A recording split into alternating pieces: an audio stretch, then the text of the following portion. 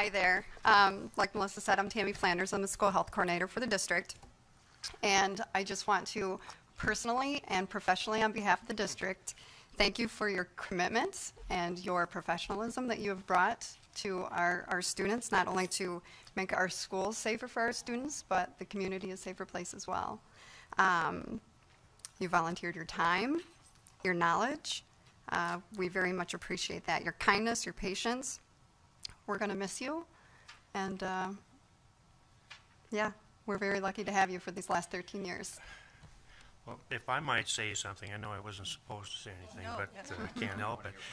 I want to thank you all for the recognition tonight, but in reality, I think the people that need to be recognized are the nursing staff that I worked with over those 13 years.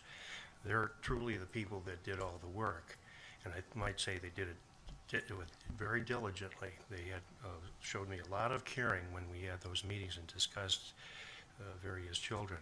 So I really appreciated that over the course of time, and I think they are the people that truly need to be recognized. I only offered advice from time to time. Mm-hmm.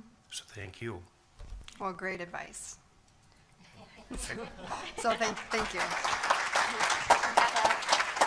Before you go, Dr. Adamski, before you go, we have a little something for you.